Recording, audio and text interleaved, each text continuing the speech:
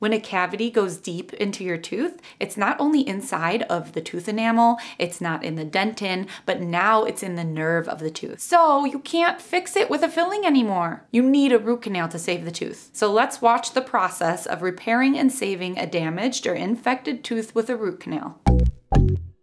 Hi, my name is Whitney. If you're new here, welcome. If you've been here before, welcome back. Today we're going to watch a root canal procedure at the dentist. And before we get started, make sure to get my free oral care guide. Click the link in the description below or in the pinned comment to discover all of the essential components for an effective oral hygiene routine at home to help maintain a healthy smile by preventing cavities, tooth infections, and things that lead to needing a root canal. And having said that, let's walk through a root canal appointment. First, they will place a dental dam around the tooth to isolate the area.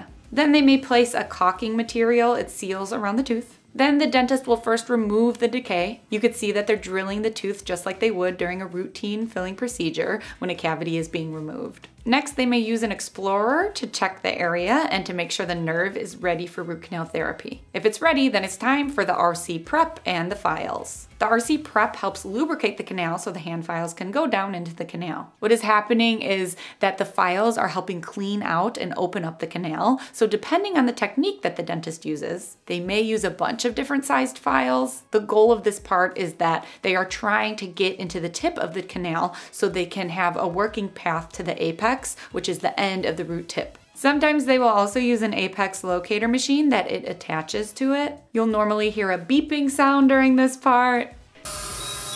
And it helps the dentist locate the apex. Again, the apex, aka the tip of the root. Rotary files might also be used. They are different from the hand files because they are used with a power-driven instrument. Next, the hypochlorite is used. This is the cleaning solution that cleans and lubricates the area. And ultrasonic also might be used to get straight line access down to the root tip so that the files won't bind. Once they have straight line access, they have confirmation of the depth. An x-ray may be taken now to document that. Back to the rotary files and the hypo solution. This might be a pattern for a little bit. They will be reconfirming the length with the files. So that pattern, rotary files, cleaning solution, rotary files, cleaning solution, that might happen a few more times. Next up is the ultrasonic streaming agitator. This helps get the solution to go further and deeper. It's kind of like stirring up sugar in coffee so it can get into all the little crevices. Next, they may use the hypochlorite again. Then they might start using a liquid now. That's called EDTA,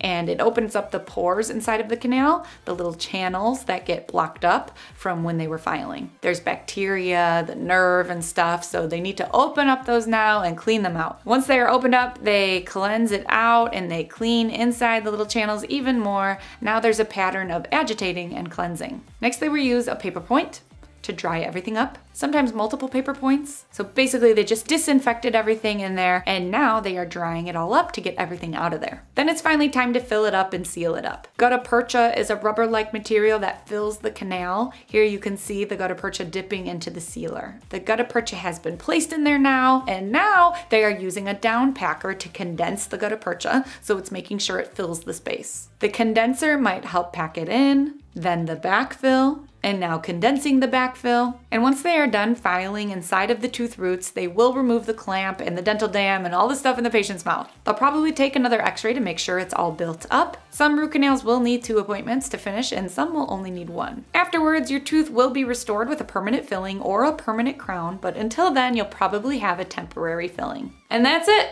Root canal appointments are not that bad. Once you're numb, you don't feel a thing. If anything, most patients just say they are bored because they're just laying there hanging out. But still, even though root canal appointments are relatively easy, they are expensive. And also, you know, after the root canal, you also have to pay for a crown or in some cases a filling if it's a front tooth, but whatever it is, it adds up. So to avoid all that and to save money, make sure to click the link in the description or in the pinned comment below to sign up for my free oral care guide. Keeping up with your daily dental routine at home really does make a difference in prevention. And I hope this video helped you. Please like, subscribe, and turn on your notifications if it did. And if you want even more dental tips, you can hang out with me on Instagram at TeethTalkGirl. Peace, love, and teeth.